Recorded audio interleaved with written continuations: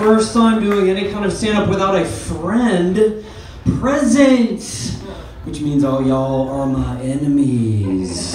Sort of, maybe. Just kidding. I'm one of those Pollyanna weirdos who thinks everybody can be my friend. Unless you're voting for Cruz, then get the fuck out!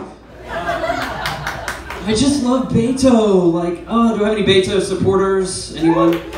Okay, there's some, you know, to each his own. I just love Beto. He's just so like relatable. He's like Hillary, except human. You know, Hillary was just so like, I cried one time in 1983 when I lost a contact and I did not rust. You know, and he's just, he's getting Whataburger and fries and skateboarding in the parking lot, and he's just like so, I just love him. He's kind of like Bernie Sanders, except alive. You know, if you take out the Crypt Keeper component of Bernie, he's just really great. I love him. I love him to death. I just want to like take him and just like beat him, you know, just like put him right there on my teeth and just like.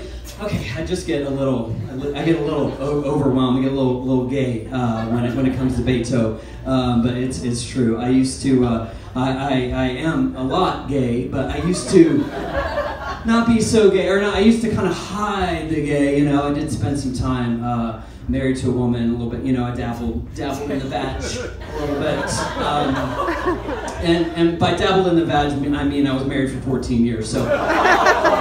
You know, late bloomer, you guys. Okay, we don't have our time. So I would, the thing, and I also have 2 children. You know, thanks to the magic of alcohol. And you know, I would drink a lot, and you know, I know all y'all are still sober. They put the new kid up front. You know, everybody's not even buzzed yet. Thanks a lot, appreciate it. Work cut out for me. But yeah, the gay would definitely come out when I would drink. You know, I would definitely get into like drunk white girl mode. No offense to any drunk white girls here.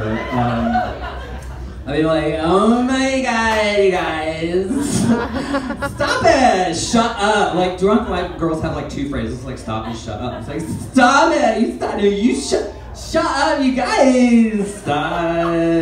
And so like I would be doing this, and my poor wife, you know, my wife at the time would be like, my God, like that's my husband, you know, like I can't imagine, God bless. So like one time she was like, honey, can you take it easy with the jazz hands? I was like, oh my God, shut up, stop it. You guys, do you hear her? And she's telling me with the jazz hands, and it was really weird because it was just the 2 of us on the couch watching like Friends.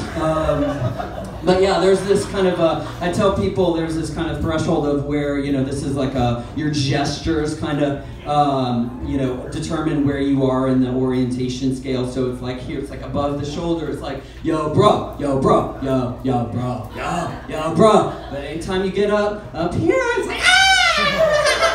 Like, just so mind your gestures, okay? Just mind your gestures, that's all I want to tell you for tonight. So that's my time, go Peter!